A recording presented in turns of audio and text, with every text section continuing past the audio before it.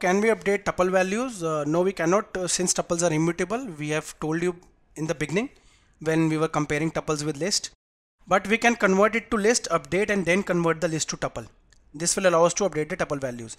Let's see how. At first we will create a tuple. So we created a tuple with 6 string items and we displayed it. Now what I'll do, I'll just convert it to a list. How? By using list and adding the tuple under list. This will convert it to list. Okay, so we can change the values now. Immutable, that is, we can change the values now because we have converted them to list. Let us change. So let's say we only changed 2 of them, 0th and first index.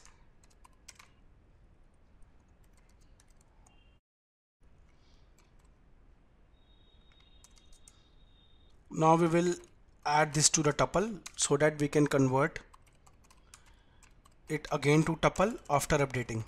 So what we did, we just created a list from our original tuple. Then after doing the changes in the list, we converted this list into tuple. That's it. Okay, through this we can easily